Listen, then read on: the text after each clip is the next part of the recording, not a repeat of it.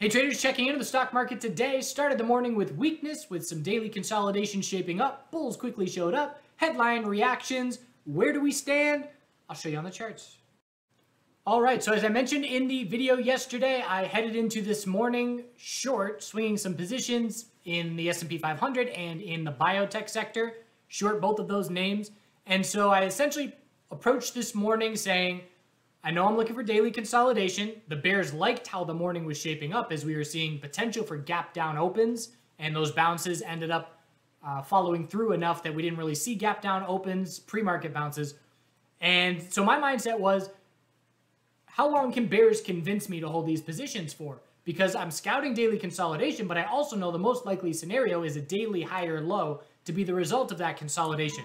So during the morning live stream, essentially the information we were looking for was, is this a bull flag or not? Are these going to be daily bull flags, or is the daily consolidation going to be significant enough that they are not daily bull flags? So that's the mindset that I went into heading into the morning. And it's very important to have that mindset, because if I went into this morning saying, this is it, I nailed it, we're going to start daily consolidation, weekly consolidation may shape up right after it, I would have given back all of my gains and then some. Instead, my mindset was extremely open, knowing if bears don't convince me to hold these positions in the first half hour of trading, I'm going to be exiting them left and right.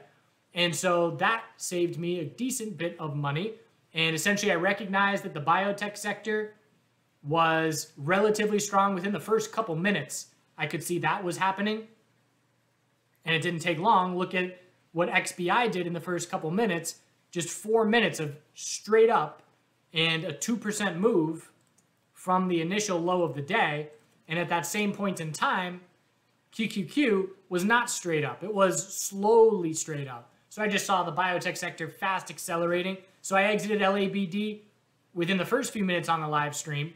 And I did attempt one other top fish, essentially risking the profit of that position on the morning, and stopped out because the biotech sector bulls kept their control. So in the end, it ended up being essentially just an uneventful swing trade for the biotech sector. And then for my SPY position, I held that a little bit longer. It was SPXS, the leveraged ETF. I saw the weakness in the morning, but the entire time what stood out to me is, number one, only one major sector was weak, the financial sector. Nobody else was joining Team Bear. Number two, the NASDAQ, when it did finally see some weakness and roll over into a new low of the day, held the low of pre-market with a double bottom. So here is the low of pre-market, 12,795, and we held that level straight into a significant bounce. The third factor was all of our major sectors hit the high of the day in unison at the same time later in the morning. That definitely showed me bear or bull confidence. And the fourth thing was growth sector stood out. So if you're going to see any kind of conviction, bullish conviction or bearish conviction, growth is generally going to lead in either direction. It's high risk, high reward. So if there's confidence in the market, it goes up. And if you look at the bounces percentage-wise in both directions, the growth sector got absolutely smashed, 80% whatever, over the last bunch of months. And since the bottom, its bounces have been the biggest. So if growth is going to instantly stand out as lead bulls on the morning, that is going to make me much less confident in bears. And if you look at ARKK or any other growth name, they did what the biotech sector did. Keeping in mind the biotech sector, I consider a growth as well. So growth relative strength also helped me very quickly exit all of my short positions. I exited a third of my SPXS on this little pullback right here, anticipating that this was a big enough bounce to look for an inverse head and shoulders to shape up a trend change. I exited another third when we broke that resistance level, and then I exited the final third when we hit the new high of the day. So just another example where I've been shorting through the biotech sector mostly last week, but other means yesterday, and just small wins because I try and let it play out. The bulls prove themselves, and so I give back some of that profit and then just lock in small wins. So it's definitely made me a frustrated short-term bear, and that's with making some profit playing bearish. So I can only imagine those that are in the red trying to play bearish being even more frustrated. Just a quick note, going to do a public morning live stream, open house kind of deal, next Tuesday, 9 a.m. Eastern, and I'll be live streaming for an hour and a half, the stock market open, and I'll post more information about that, and we'll schedule that live stream shortly, but Tuesday, 9 a.m. Eastern. So then we had a news reaction, and the news was China delaying blah, blah, blah for Tesla and Ford. I don't even know what they're delaying. They're delaying parts or something. And so the market reacts to that in the sense that they're now saying, okay, well, Pelosi going to Taiwan, and maybe China's going to start responding, retaliating economically. And so we saw a hard drop there. It was led by Tesla, who was the one that was specifically being impacted, but the broader market shifted momentum very notably for that 20-minute period. But it's important to note that if you don't show me this chart and you tell me, well, the SPY and the NASDAQ were overbought on the 30-minute, 15-minute, 5-minute time frame, and they tested the high of the move from yesterday, the high of the entire bounce in those conditions, and they rejected. I'd say, okay, that makes sense. The news definitely helped that rejection. It definitely magnified volume. It definitely sped things up. Then if you told me, yeah, and then we started hourly consolidation after that rejection, and we hit first 5-minute oversold conditions, and that marked the low of that pullback into a decent little 5-minute bounce. I would say, okay, well, that makes sense. So the technicals that played out, while again magnified in terms of speed and volume, were not unusual at all. They're very normal price action. So it just affirms to me, stick to the charts. We rejected from resistance, being overextended into the test of them. We bounced off first 5-minute oversold conditions as a back burner trade, attempting to set an hourly high or low. We then tightened up into the end of the day and ended up pulling back a bit further. So essentially, I'm heading into tomorrow with the same mindset. Are these daily bull flags, or can bears prove to me that this consolidation is more significant? Either way, I'm scouting a daily high or low. It's just how much pullback do we see before that daily high or low is set. A little bit of a downward support line to be keeping an eye on. If we hold the low of today in extended hours, it'll be an hourly high or low. The pullback is significant enough that we will then scout an hourly low or high to be the result of the next bounce. But I need to see during regular trading hours, give me all major sectors at the low at the same time. Give me bear volume that is notable. I need these things for me to say, all right, temporary tops are in and bears are taking short-term control. And we didn't see that today. The news definitely helped.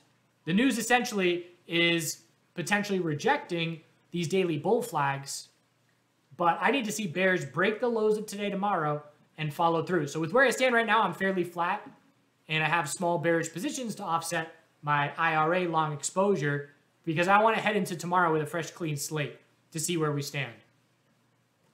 So the lows of today will be key tomorrow. So for SPY, we're looking at 406.82. If it breaks, we're still going to look for first hourly oversold conditions, which we have not seen yet. And we're still going to be watching daily EMA 12 support, which is going to be catching up. And we can still watch our retracement size from the last daily high or low to gauge, is this a bull flag or not, using the 382 retracement. So the NASDAQ, not much different there. Another factor was the NASDAQ was our lead bull today. If I'm going to have confidence as a bear, I want the NASDAQ being a lead bear. And it was clearly a lead bull from the morning. And again, that new low of the day, like, oh, bears are finally getting it. Nope, V-shape, new high of the day off the low of pre-market. So it's the same thing here. If we break the low of today, tomorrow, hourly oversold conditions will be approaching. We'll be watching daily EMA 12, and the hourly downtrend will be our guide. Clear rejections from resistance at this point. There is a double top on both QQQ and SPY. So bears played defense today. They didn't do anything on offense. And watching to see, can they break some support levels and head down to going on offense. Semiconductors, bull break without much follow through. AMD after hours earnings, bearish. You can see the reaction on SMH. So AMD dropping. Not much, we're at the low of the day, but enough to have SMH near its low of the day. So SMH potentially going to start daily consolidation, which has not even happened yet. If we break 233.98 and 233.65, that daily consolidation will be underway. Tesla daily consolidation started today with a gap down. Again, bulls bought the dip significantly, but we're not confident in the daily higher low being set unless the bulls regain an hourly uptrend. So we would have to hold the low of today and break the high of today for that hourly uptrend to confirm. But we can certainly say at this point, it is healthy daily consolidation. There are no red flags as we look for a higher low, anything above 768.79, and we still have not seen first hourly oversold conditions yet. Healthcare definitely reversed things by the end of the day, closing near the low. I'm watching support of 129.92, which needs to break for bears to start to prove anything to me on this daily chart. The financial sector, more convincing daily consolidation is underway. We know this is a weaker sector overall, and so there's less space to work with. If we look at from the recent high, we can pull back 4% before daily higher low support. And we look at the NASDAQ from the recent high, we can pull back over 7%. So it's a very big difference. And we're watching to see, does XLF and XLV, does their daily consolidation weigh on SPY? Again, key for me, for bears to flash the light in my brain and say, hey, pay attention, all major sectors dropping to the low of the day at the same time. Today was the opposite. We did it at the high of the day for bulls. Can bears do it at the lows to show us money leaving the market and not just rotation? Growth names, again, very notable to me that their strength stood out. Growth names were positioned well to shape up daily lower highs on any broader market consolidation, and that shifted after 20 minutes of trading today when they just all shot up while the broader market bounced around and didn't do a whole lot for bulls. So CRWD still climbing up towards its resistance. ARKK maintaining the daily support levels. PLTR breaking to a higher high. So that today essentially shifts my perspective where I was scouting daily lower highs on growth names and I no longer am looking aggressively bearish at them. Some of them can definitely still form those lower highs, but snow's another one. But again, this is, as far as growth names are concerned, this is their strongest relative strength day that they've seen. ARKK divided by SPY. That's the most significant bullish relative strength day that we've seen in the last almost 2 weeks of trading. So that definitely gets my attention in terms of that relative strength. So I'm personally focused on those growth names a lot less. For me, it's just the biotech sector for my day trading in both directions. And so that's the exposure. And cannabis. Let's look at cannabis. Those are the names where I'm focusing on growth, not these individual names. So biotech sector confirmed the daily downtrend with the head and shoulders. What do we get when we confirm a downtrend with zero follow through? We zoom out and look for the potential flag. This is a potential weekly bull flag. Bulls still need an hourly trend change back in their favor if we're going to say that's a daily bear break with zero follow through.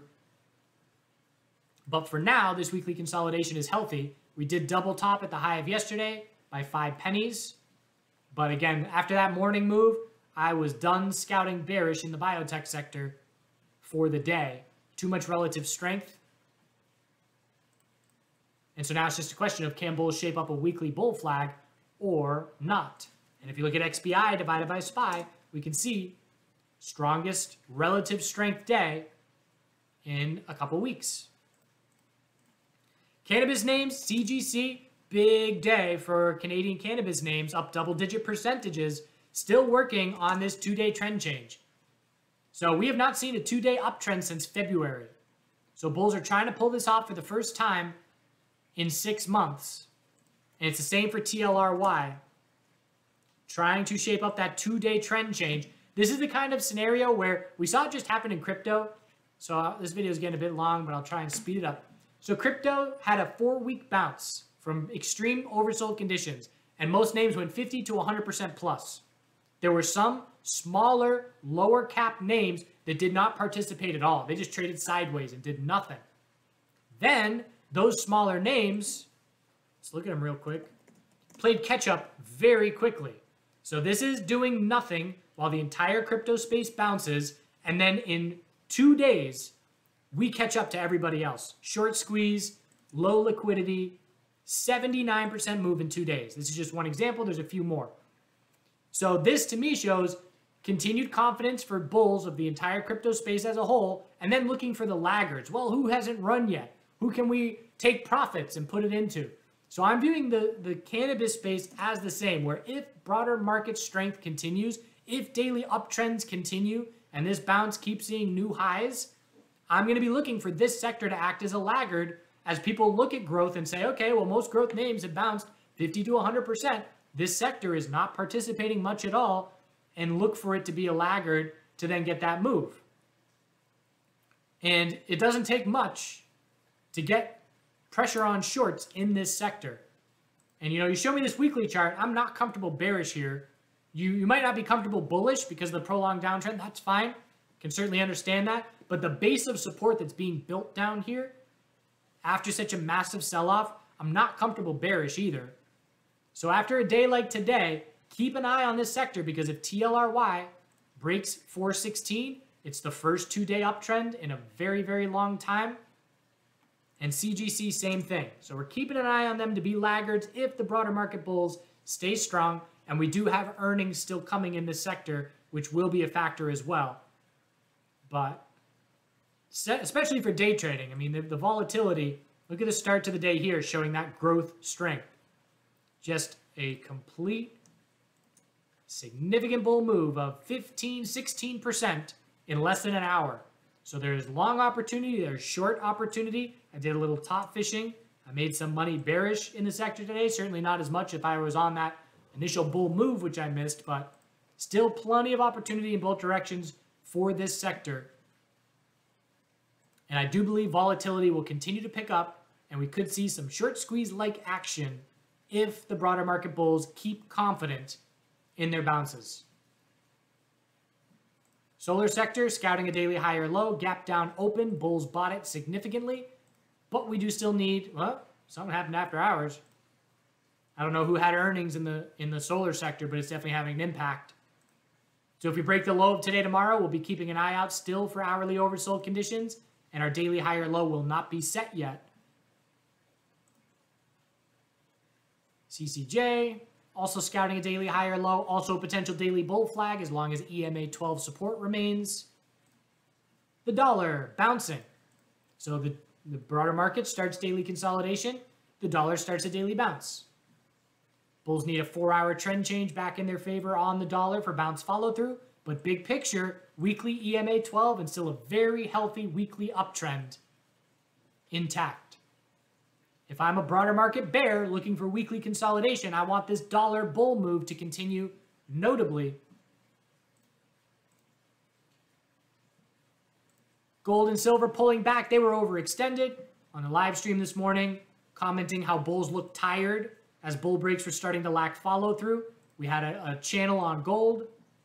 And again, tune in to the live stream Tuesday, 9 a.m. to see what we do in the mornings.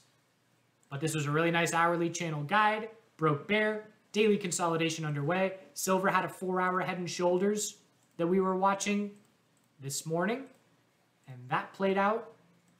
So definitely a good area for bulls to be taking some profit as daily consolidation is underway. And now we're going to scout a daily higher low to be the result of this pullback, but temporary top set in the metals.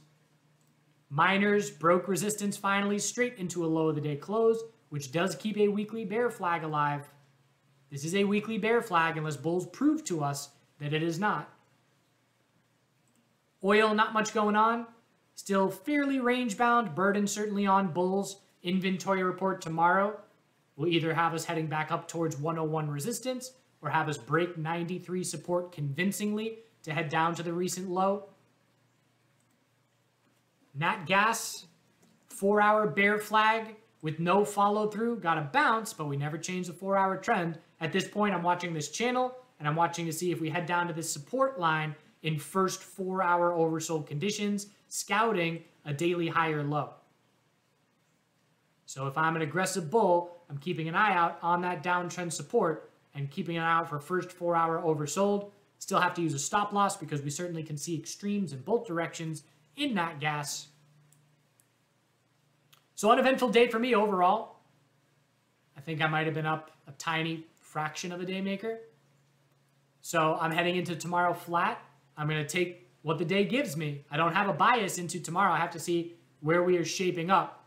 I had a bear bias into today, but bulls quickly erased that for me. And other than that, keeping an eye on the cannabis sector in case that bull volume continues. Appreciate you watching. Thanks for the likes and shares for you loyal viewers. And do good things. Something's moving under the water there. It's just a trail of bubbles. Probably the muskrat.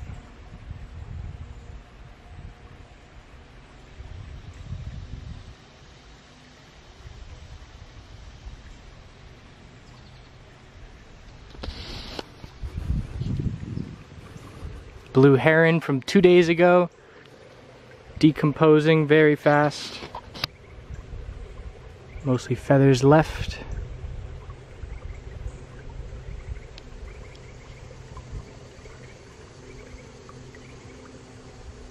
Oh damn, look at that guy. There's never been a turtle in this pond before.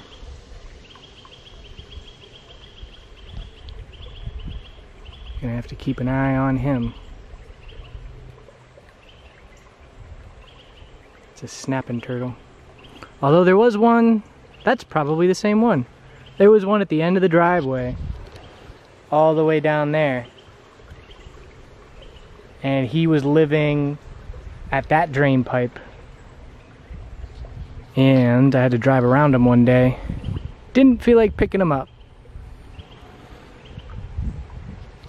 We'll see how it goes.